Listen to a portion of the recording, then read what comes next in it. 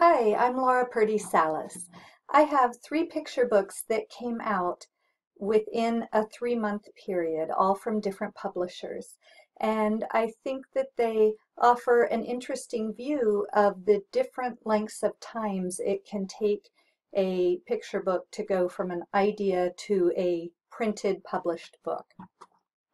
My 3 books are Snowman-Cold Puddle from Charlesbridge, In the Middle of the Night from Wordsong, and Lion of the Sky from Millbrook. And I'm just going to briefly share a little bit about the timeline of each of these books. So I had my book launch party over the weekend for Poetry Palooza, and because these 3 books have come out so close together, a lot of people have been saying, wow, you must have been really busy the last couple of years. And I have been really busy the past couple of years, but mostly not with these books. Picture books take a while to go from idea to published book. So I'm going to share with you the 3 different paths these books took. You can see on this timeline, they all ended up published here in spring of 2019, but their timeline, where they are clustered, their events are clustered along the timeline, vary from book to book.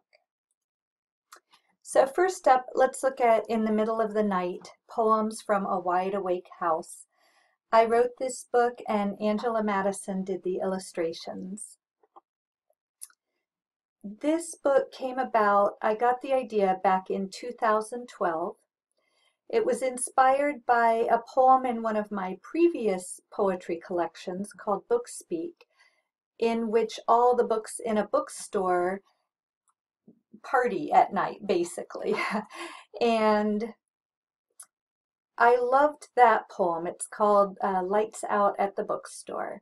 And I really liked that poem. And then on my blog, somebody wrote a brief poem, which I can no longer find, about what chalk does at night. Some kind of, like chalkboard chalk coming to life at night and having this little adventure.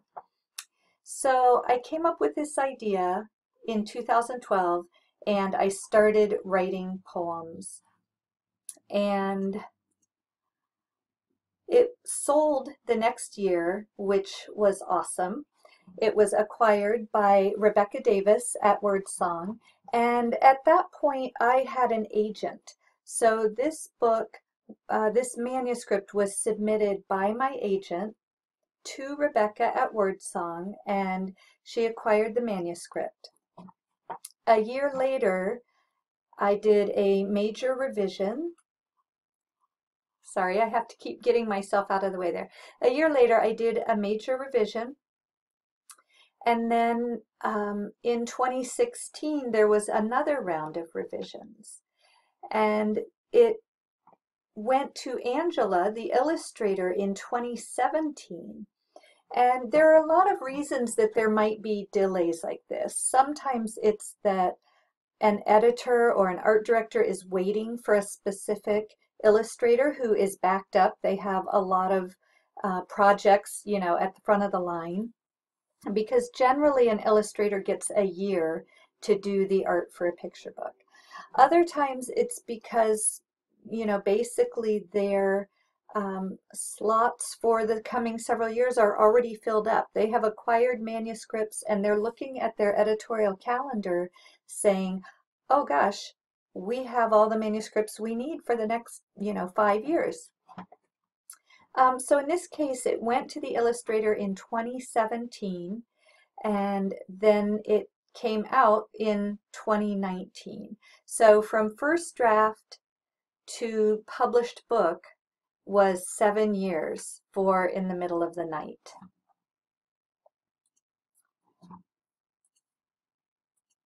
I'm thrilled with how it came out. In other videos, I will share some more details, but I'll just share 2 poems with you here. The first one, Ready to Rock? No. End of day equals time to play, but I admit I like to sit.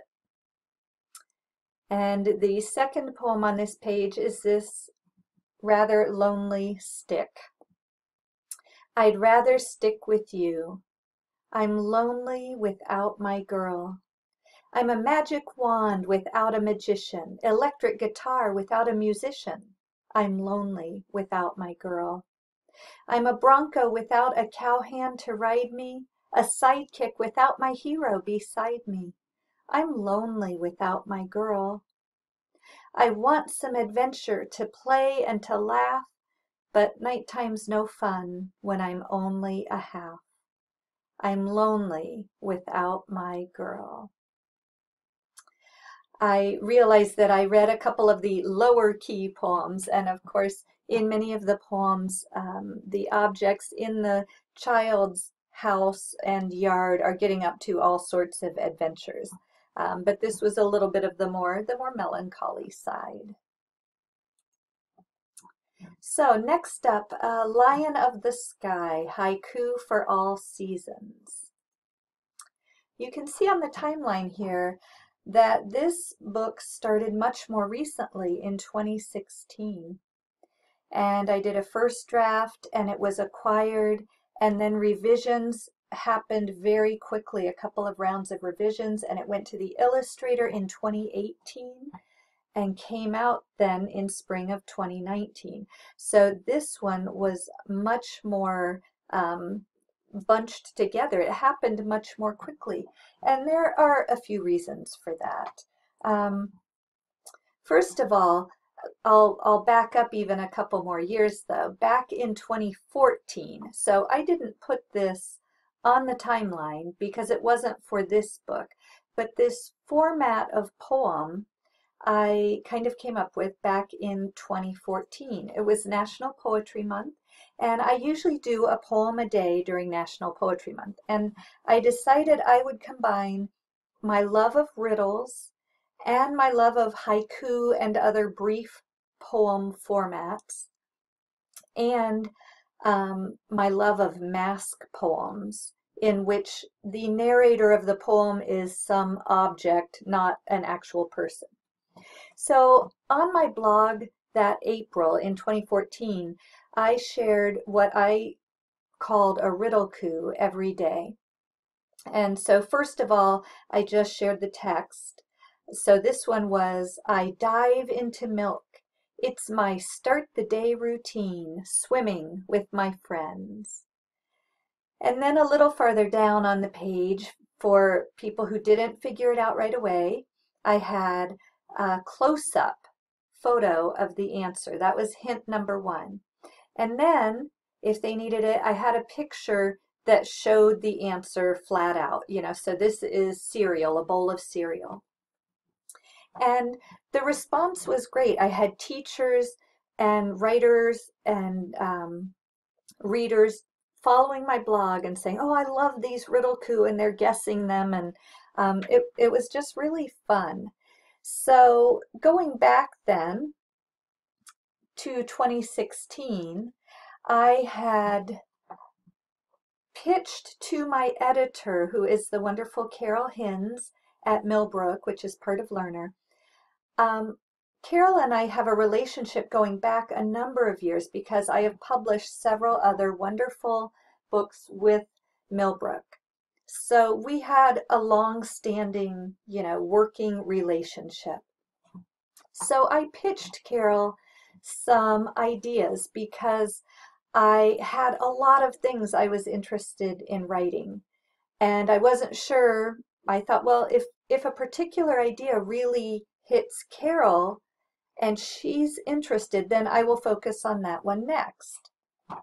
So I shared with Carol some of the poems from back in 2014 that were on my blog, and I pitched the idea of a poetry book about the seasons, featuring these riddle coup. And that was one of probably 10 or so ideas I sent her. And she liked it and said, yes, can you write some sample poems for each season, and I will take it to the acquisitions committee. So I did that. I wrote some samples. She gave me some feedback. We didn't make the next acquisitions committee because she wanted to make sure it was as strong as possible. So she gave me some more feedback, asked me to work on it a little more, which I did. I came back with a revised excerpt. It still wasn't a complete manuscript. And she took that excerpt to an acquisitions meeting, and Millbrook acquired the project. This was the first and only picture book I think that I've sold based on an incomplete draft. And then we dove right into revision. And Carol and I, because we've worked on a number of books together, you know, we have a nice revision process that I think we're both really comfortable with, and I enjoy it.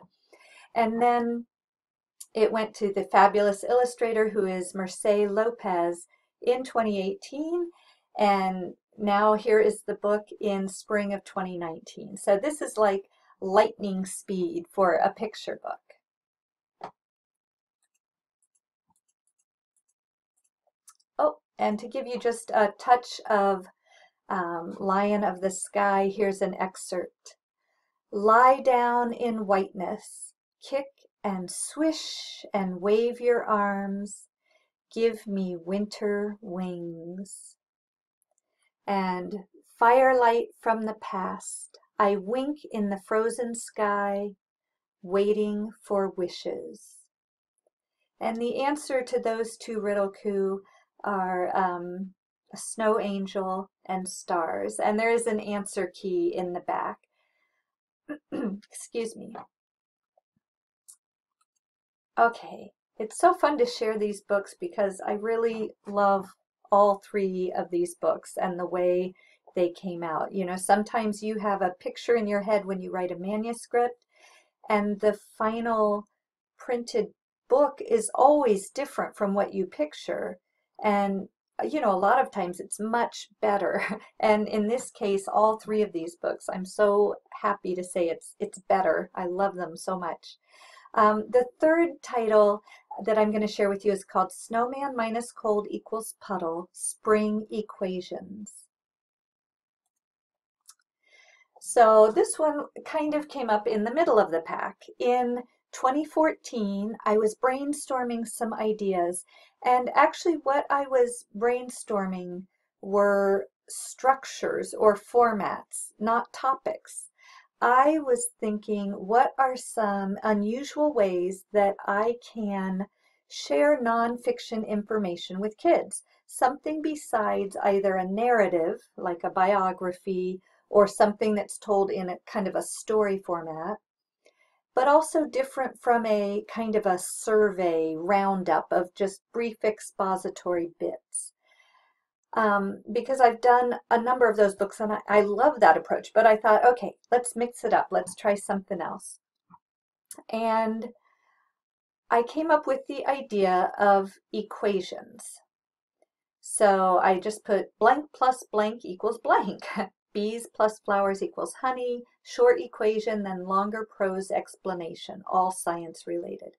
That's what I thought of. And so I started writing, but I had many, many kinds of equations about all sorts of topics. So I then narrowed it down to a park, things that happen in a park, and the nature-based changes and transformations that happen. And it was the following year, 2015, before I narrowed it down to things that happen, you know, mostly in a park, in this one area in spring. And I continued working on that and polishing that. And in 2016, it was acquired by Alyssa Pusey at Charlesbridge. And Alyssa had taken another manuscript of mine to an acquisitions meeting several years ago that did not get acquired. They did not choose to acquire with it. We spoke together at a nonfiction conference one year. We didn't speak together. We each spoke, and we also had lovely conversations. And so I had never worked with Alyssa, but we did have an existing relationship of I had sent her a number of manuscripts, she liked my work, and we kept thinking, okay, there's going to be a project that, you know, is the one. And it turned out that this was it. So she acquired the manuscript in early 2016. We did revisions. In fact, initially it was going to be on the 2018 list for Charlesbridge. And we were working on revisions, and we were really, you know, going through things fairly speedily. But then in order to get the illustrator that she really wanted and that I was totally on board with, and that is Micha Archer, who just knocked it out of the park with this. If I'm remembering right, I think that's why it did get pushed from the 2018 list to the 2019 list. And, you know, so that happens a lot. And so the text went to Micha back in 2016, but I don't think that it was, you know, first on her list. It wasn't the top project that she was already committed to. And one thing to keep in mind with these kinds of schedules is that generally a picture book publisher, they need to have the art completely done, final art and the complete design of the book, generally about a year before the publication date, because they have to create FNGs, so folded and gathered. That's kind of like the advanced reader copy for a picture book. Let me show you one. So here's an FNG of Lion of the Sky, and it is not bound, it's just folded pages. So anyway, publishers need pretty much the complete book a year beforehand in order to send out review copies, get it in the catalog, get their marketing plan together. So that's one of the reasons that picture books take so long to publish. So taking a look at how this book, Snowman-Cold Puddle, turned out, you can see Micha Archer's gorgeous art here. And here's what we ended up with. Dusk plus skunks equals parade. And then there's a sidebar. Late spring means feeding lessons for baby skunks. Skunks are nocturnal, so as day turns to evening, a mama skunk marches through the meadow to look for grubs and bugs for supper. Her kits follow her, watching and learning. And then over here we have 1 dandelion times 1 breath equals 100 parachutes. Dandelions are a weedy, seedy sign of spring. Plants spread their seeds in many ways. Dandelion seeds float on the wind or your breath. One seed might drift 500 miles before landing. So that is how that title came out. I hope this has been a helpful look at some of the different ways a picture book might get acquired and different reasons it might take a certain length of time to publish that book, and a little bit about the steps they go through on their way to publication. I have more information about all 3 of these books on my website, and you can also connect with me online on Twitter, Instagram, Facebook, etc. Thanks for watching.